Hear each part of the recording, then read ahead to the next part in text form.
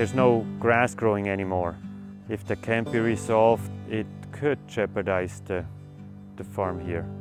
It could jeopardize my organic status. You have to follow the organic rules. One of them is that the cows need to be grazed during the summer months. I can only kind of pump the first part of June, and then by mid-June the water level is below that minimum mark, and then I can't irrigate anymore. So I never utilized that source of water. I kept just using my well. Then last year the Department of Ecology called me and they said, but I don't have a right out of the well either, so I have to shut my pump off. Every pound of grass that they can't eat out there I have to supplement with hay, and that cost me $300 per ton.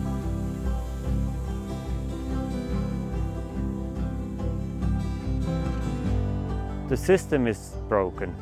There is politics coming into play.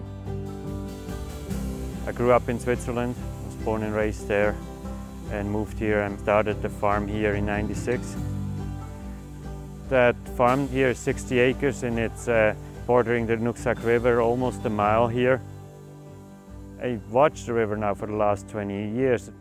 My boys growing up here played along the river forever.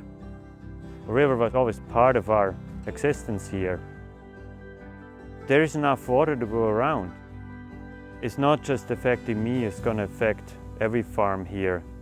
And if it affects all the farm here, it's going to affect the whole community. We have to work as a whole.